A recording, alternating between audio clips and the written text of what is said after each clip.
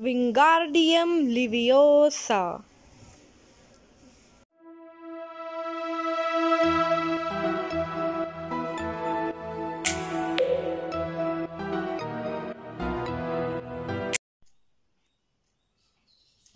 Hello bookbees, welcome back to my channel. So today I'll be taking all of you to the magical world by reviewing the Harry Potter and the Philosopher's Stone. Where's my book? Here it is. So let's start with the Harry Potter, the Philosopher's Stone. So as this is the first book in the Harry Potter series, we get to know about a hero, that is Harry, in his 1 year of age, and his parents will be killed by a dark wizard named Voldemort. And when Voldemort tries to kill Harry, the curse reverses on him and he becomes very weak.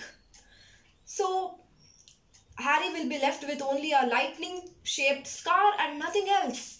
And for that, the first wizarding war will end and people will consider Harry as a hero. So then, now Harry has no one, his parents have died. So the professor, that is Professor Dumbledore, who is the headmaster of Hogwarts at that time, decides to leave Harry with his uncle and aunt, that is the Dursleys, because there are no other relatives left for him other than them. But Harry's life will be totally miserable for his first 10 years with the Dursleys, because they hate him so much for some past incident and they will be not taking care of him well. But in his 10th birthday, he starts to receive letters from Hogwarts, that is the school of witchcraft and wizardry. And his aunt and uncle will be not leaving him to read the letter also. They will be just burning them or tearing them. But one final day, Rubeus Hagrid, the gamekeeper at Hogwarts, will come take Harry with him to Hogwarts. And there begins Harry's journey to the wizarding world. So, during his first year, that is in the book which we'll see, there are total 7 books, and in each book we will see each year of Harry's school life. So, in the first year, he will make 2 of his best friends, Ron Weasley and Hermione Granger. So, they will be very close with each other, and you know that adventures what they make in the Hogwarts, and that Hogwarts itself, the subjects, the teachers, you know, when you read about Hogwarts, you will feel that you want to go to Hogwarts. There is no other school in this world which is so better than Hogwarts. You know, that's really amazing school in the world. And if you read the book, no, mainly what you will love is the Hogwarts only, because everything, you know, what the games, that is the Quidditch, which is the sports of the wizards, they play it on the broomstick, and you know, that's really amazing to read all of them. And in this first book, mainly it is concerned with the Philosopher's Stone or the Sorcerer's Stone, which is owned by Dumbledore's, one of Dumbledore's friends. And that stone's speciality is that whoever owns that stone is immortal, that is, they will not die only. And now, you know, that is the reason why Voldemort wants this stone to be his. You know, he is already very weak, and he again want to become strong and immortal. So, he will obviously get the desire to own the Philosopher's Stone. But will our Harry manage to destroy the Philosopher's Stone? To know that, read this amazing series of Harry Potter. And I totally loved the first book a lot. You know, that friendship between Harry, Ron and Hermione, and also the Quidditch game and Hogwarts itself is very amazing to read.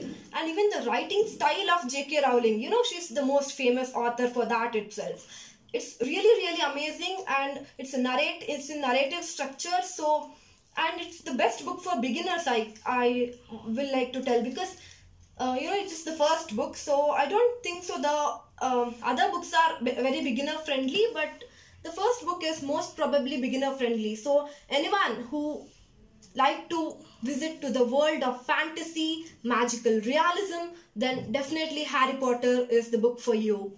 And you know, so many people actually recommend this book to everyone because it's the most famous one.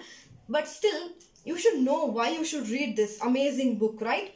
So I hope you got the reason for that in this video. And most people asked me, like, along with the review, you just tell which part of the book is very nice to read. As I already told you, the Quidditch game, that in first year only, Harry gets selected to the Quidditch team as the youngest player in the past 100 years.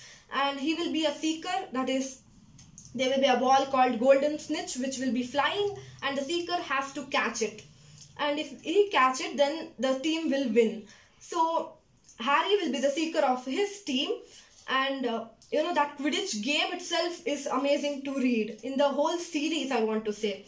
And one more thing which I forgot to tell you is, in Hogwarts there are 4 houses, like our school houses only, but it's, our school houses are not at all amazing. But Harry Potter houses, the Gryffindor, Hufflepuff, Ravenclaw and Slytherin are really, really amazing. And Harry, Ron and Hermione will belong to the Gryffindor house, and they will really enjoy a lot. They will have separate common rooms, separate rooms for themselves. So altogether, Hogwarts is amazing, and Harry Potter collection, everyone who wish to read a book should definitely start with Harry Potter.